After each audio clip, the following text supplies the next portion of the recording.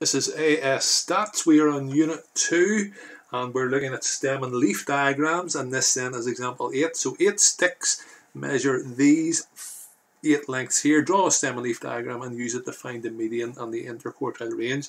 This is continuous data, so we need to round in to 2 significant figures. So each of these then the 2 significant figures is going to be 4.7,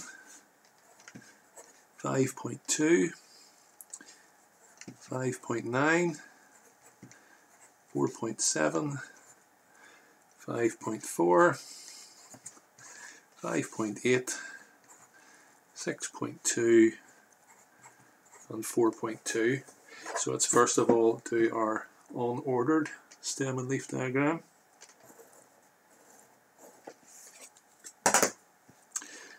Four, 5, 6, so 4.7, 5.2, 5.9, 4.7, 5.4, 5.8, 6.2 and 4.2.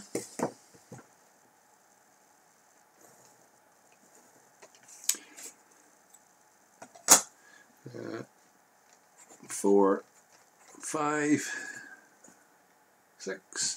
So we're going to then have 2, 7, 7, 2, 4, 8, 9, and then 2. And remember our key. So that means 4.7 centimeters.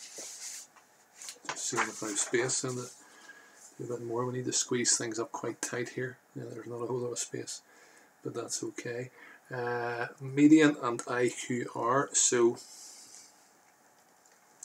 median position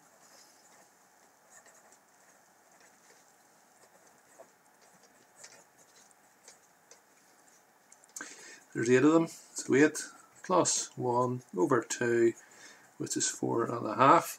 I mean, that's nice and straightforward. Therefore, my median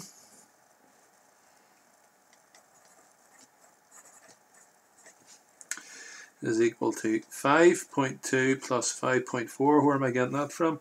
1, 2, 3. There's the 4th one. There's the 5th one. So excitedly, 5.2 plus 5.4 all over 2 is equal to 5.3. I hope you don't think I'm insulting your intelligence here. Obviously there's a list of 8 things and we're looking halfway in between the 4th and the 5th, but I'm just trying to establish these wee formulas. Whenever it gets a bit more complicated, then it's kind of nicer to have these so we know what we're doing. Interquartile range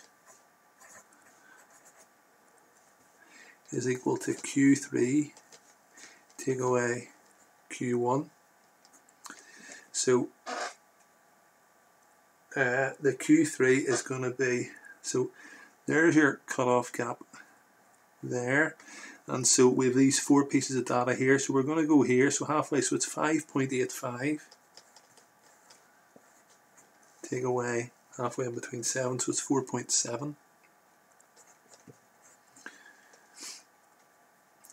and that gives us 1.15 centimeters. That wee formula doesn't work for an odd number of values, so just a couple of things to take down here, just some information. So the position of Q1 is 8 over 4 plus a half, so that's 2 plus a half, it's 2.5. The position of Q3, 3 upon 8 over 4 plus a half, which is 6.5. Again, what I've written, as I said, was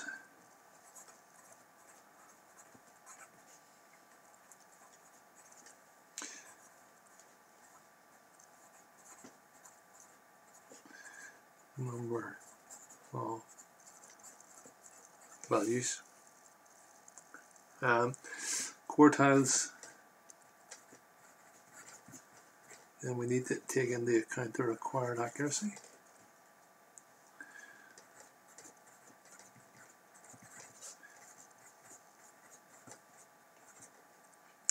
So if it's discrete,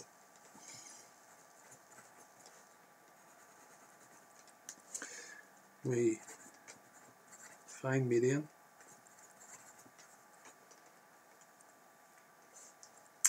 and then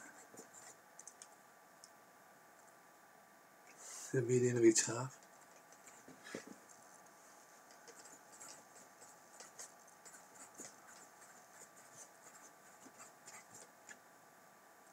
So the median position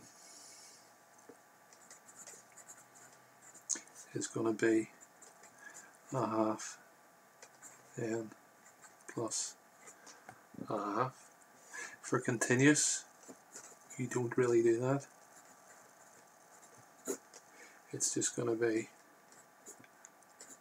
a quarter n and 3/4 n.